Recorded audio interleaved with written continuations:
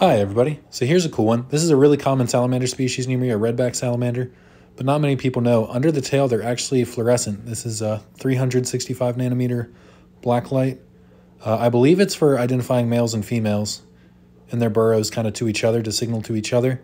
I've only find it on adults that are thinner, so I assume they're males, because I always find some big females and they're never fluorescent. But yeah, I have a pretty good population of redback salamanders that live under my deck, under some plywood. I can pretty much always find 5 to 10 at any time under here.